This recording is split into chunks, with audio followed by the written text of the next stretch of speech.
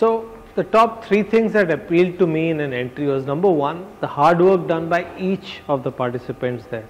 Each of the entries, there was a lot of work. Number two, the quality of the videos were really good. And number three, the data which some of the entries had was absolutely fantastic. You know, for such an award, we need a lot of data. The jury needs to see the results finally, and that data was really good. My favorite marketing campaign in general is one which gives a lot of visibility, but finally can be measurable and can be easily seen to be giving results. The thing about marketing campaigns are, you can just run a general marketing campaign and not measure the results, but the one that give you results and are measurable are the best ones.